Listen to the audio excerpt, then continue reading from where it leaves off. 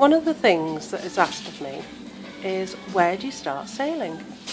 And for me, the best place to start sailing is at a dinghy club.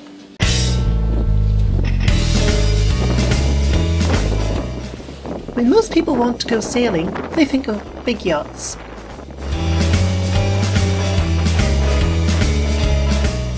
The problem is that big yachts cost big money and they're expensive to maintain. They have to be kept in marinas, and marinas are expensive as well.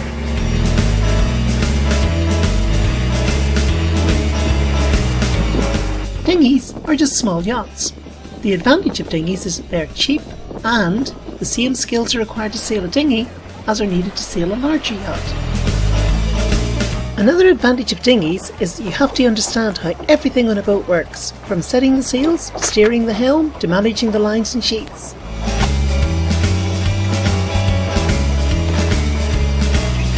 Let's have a look and see how dinghies compares to a larger boat.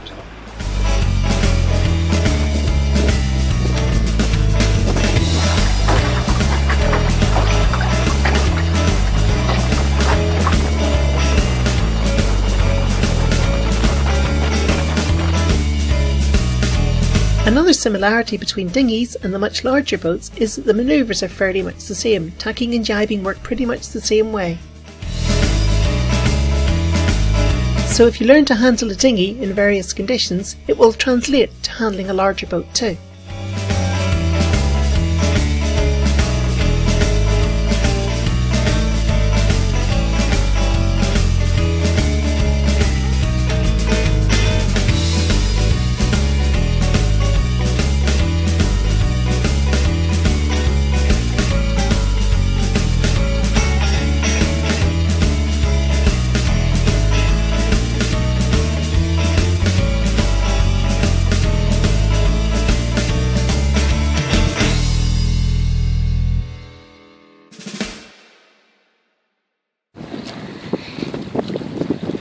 This is Gaynor.